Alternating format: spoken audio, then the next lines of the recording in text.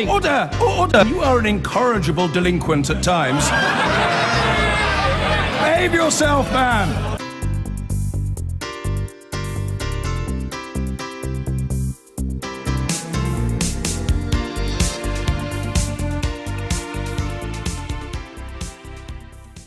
First of all today, Keith Vaz is one of Labour's most senior MPs, has been the chairman of the influential Home Affairs Select Committee for almost 10 years. But this morning he's fighting for his political reputation after a Sunday newspaper recorded him meeting male escorts. Let's speak to our political reporter, Ellie Price. Ellie, what was uncovered?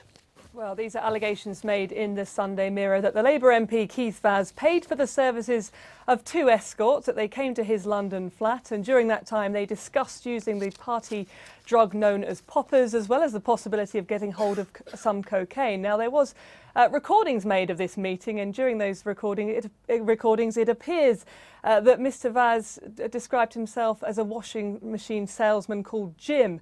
Now, if all that weren't bad enough, this morning there are further allegations in some of the papers of links made that a man linked to Mr Vaz's diabetes charity Silver Star had paid money to those escorts. Now, all a bit awkward, of course, for the father of two who's married. And of course, as you say, Joe, he's the chairman of the Home Affairs Select Committee. Pretty much one of the most influential select committees here in Westminster. It deals with issues of law and order and, of course, on issues like prostitution and drug taking. In fact, earlier this year, Keith Vaz was one of the MPs who persuaded government not to go ahead with criminalising poppers.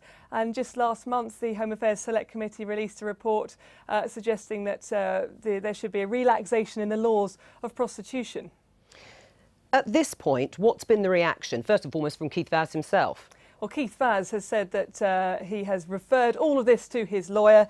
He said that it is deeply disturbing that a national newspaper should have paid individuals who have acted in this way. We've also heard from the Charity Commission, who said that they are aware of allegations made regarding an individual linked to the charity Silver Star, that they've asked journalists to pass on any evidence, but as yet there is no formal investigation underway. Obviously, the big question now is what happens to Keith Vaz? Does he stay as the chair of the Home Affairs Select Committee? Well, he said he will make a formal announcement tomorrow when the committee meets, but as yet we're not sure, although, of course, increasing pressure from a number of MPs here in Westminster. Ellie Price, thank you. Well, let's get more reaction from Chuka Umunna first of all. Surely he has to step aside as chairman of the Home Affairs Select Committee. Well, look, the revelations over the weekend, when you see things like that, your initial immediate feeling is, my gosh, what has his family gone through over the last weekend? But I think it would be wrong. I'm a member of the Home Affairs Select Committee to, if you like, allow one of the Sunday papers to sit as judge and jury on this issue. We need to have a conversation with him, which we will be having during our private session tomorrow. But do you think it's right for him to continue as the chairman of the Home Affairs Select Committee, which was looking at issues like prostitution, was looking at issues as to whether the party drug, the poppers that he's alleged to have taken, should be banned? He was in favour of actually keeping them legal. Is it right that he can really continue in that role? Well, look, we'll be discussing those issues during our meeting tomorrow. Well, I don't really want to give an opinion because I haven't had a chance to actually talk to him about it. He has sent round to the committee details of this statement that's been put out. He's been absolutely clear that the work of the committee is paramount. We've got some important reports coming out, not least on female genital mutilation, and we've got 5 to 6 ongoing inquiries into counter-terrorism, anti-Semitism and other important topics which we need to get on with. Do you think his reputation's been damaged by this?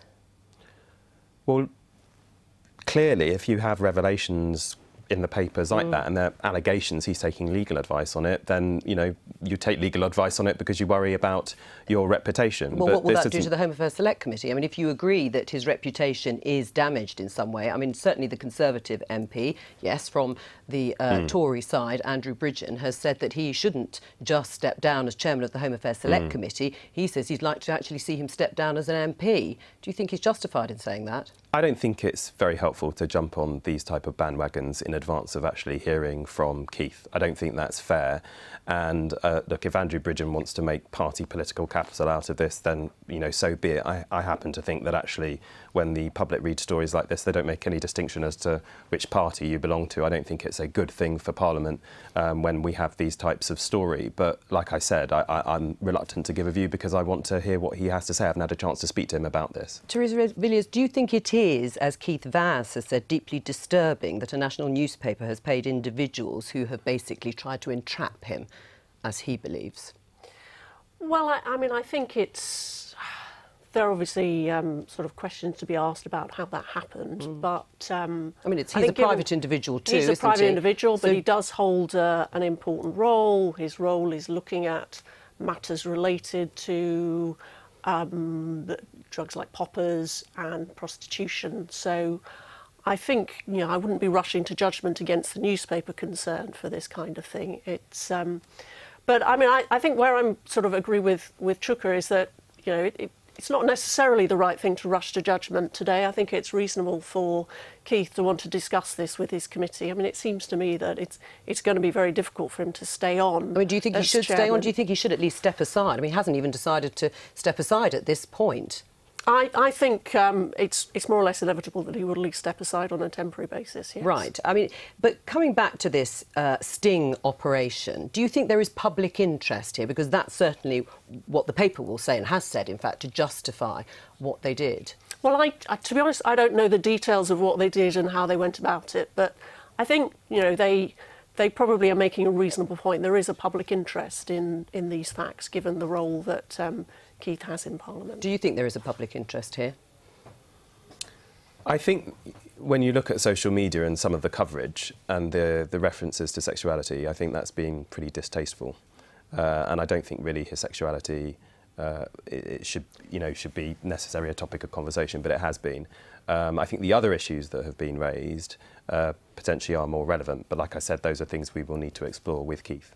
All right. And as you say, you're going to be meeting tomorrow. We'll be meeting tomorrow, with Keith Vaz, so we'll hear more after that. Well, it'll be a private session, so right. Obviously we're not going to have cameras in there. Well, no, but presumably you will talk afterwards. After that, look, I imagine, you know, the committee's composed of members across the House from all the different parties, and we'll come to have a collective discussion and hopefully come to a collective view about things. All right. I've been getting away with it all.